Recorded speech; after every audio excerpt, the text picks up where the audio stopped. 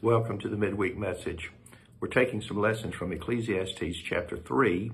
I'm reading verses 12 through 14 from the New International Version of the Bible. Solomon said in verse 12 of chapter 3, I know that there is nothing better for people than to be happy and to do good while they live, that each of them may eat and drink and find satisfaction in all their toil.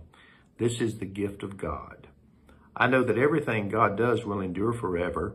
Nothing can be added to it and nothing taken from it.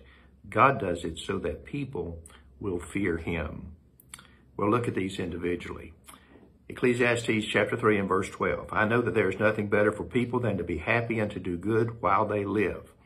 Solomon is reaching a conclusion that is based on his findings that life is meaningless in all pursuits. And he says that it's good for people to do the things that make them happy, but that it is better to do good than to do bad. And this is a common thinking among many people, religious or otherwise. People should act virtuously, but also try to make themselves happy. Verse 13, that each of them may eat and drink and find satisfaction in all their toil. This is the gift of God.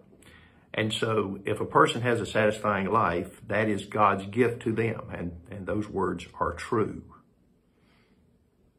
Verse 14, I know that everything God does will endure forever. Nothing can be added to it and nothing taken from it. God does it so that people will fear him.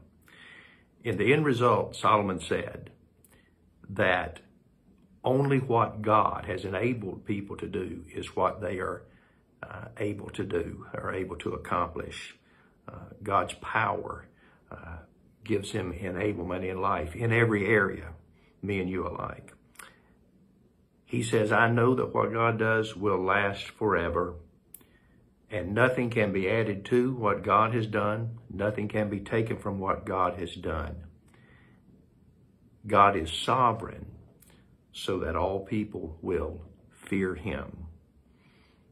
When we look at ourselves in the proper way, that all our empowerment and all our enablement comes from God.